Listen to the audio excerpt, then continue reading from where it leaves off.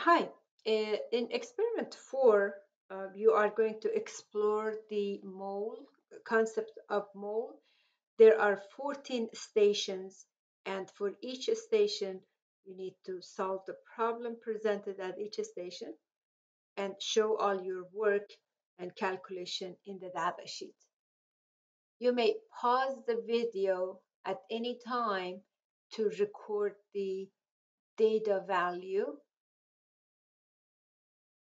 Now we are in station 2. Station 2 doesn't have any measurement. It's just a given number, a number of molecules, and you need to calculate the number of moles based on the mass based on the question. In station 3, you have 35 milliliters of water. The green color, the purpose of the green color is for better visualization so you could see the volume. So just assume that is pure volume.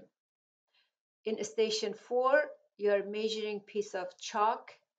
You will get the first mass of the weighing paper tiered by the balance, and then you place the chalk on the scale, record the mass.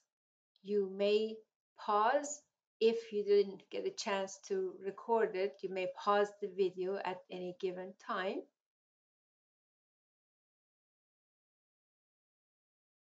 On station 5, you have a piece of copper, a 15 centimeter piece of copper.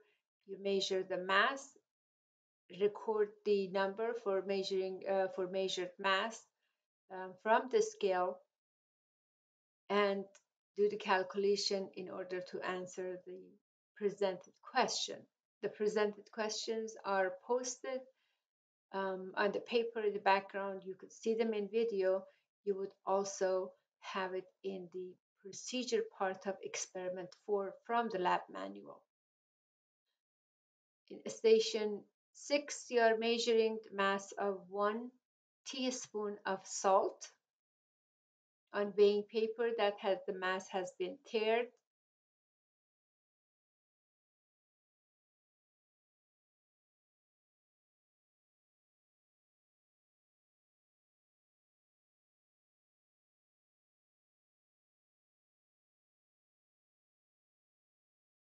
Chemical formula for each of the compound. It's either given in the question or the name is given in the question, and you will write the chemical formula. You find the molar mass using periodic table. So station 7 doesn't have measurement, is given again number of atoms of aluminum, and you are expected to use Avogadro's number to find the number of moles. But in station 8, you have a piece of candle, which you measure the mass again by tearing the balance, the mass of weighing paper, measuring the mass of the wax, and the chemical formula for that is given in the lab manual. Experiment 4, station 8.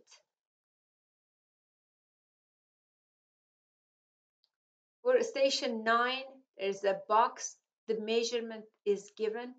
I did not think that you could get the exact number from the ruler because of the size, so I made the measurement already, and I provide the measurement for the height, length, and width of the box, and you need to do the calculation for mass of the air, convert the mass of the nitrogen, and answer the question. Same thing for station 10, no measurement is needed. You have the number of atoms again. On station 11, 23 milliliters of alcohol is in a graduate cylinder. Again, the green color is for visibility, so you could see it better. Just take the measurement for the 23 milliliter of the alcohol that is given, and that alcohol is ethanol. Calculate the moles and answer the question. For a teaspoon of baking soda on the next station, you would measure the mass of baking soda. The formula for baking soda is given in the lab manual. sodium bicarbonate, NaHCO3. Record the mass, convert to mole, and answer the questions.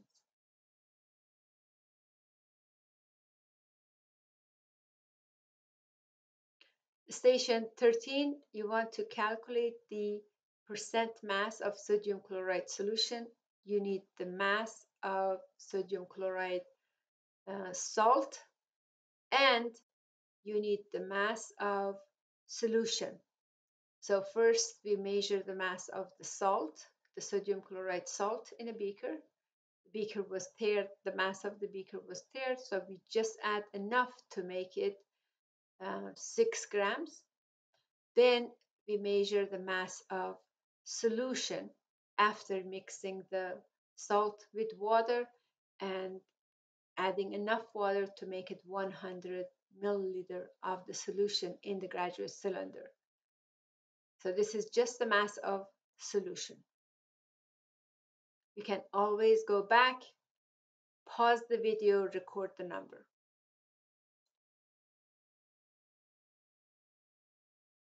For last station, you have 400 milliliter of 0.5 molar aqueous calcium chloride, and you need to do the calculation to find the mass of calcium chloride.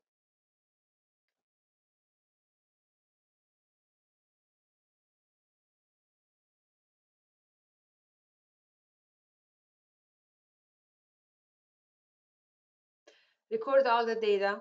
Show your calculation, please, on the data sheet before you submit.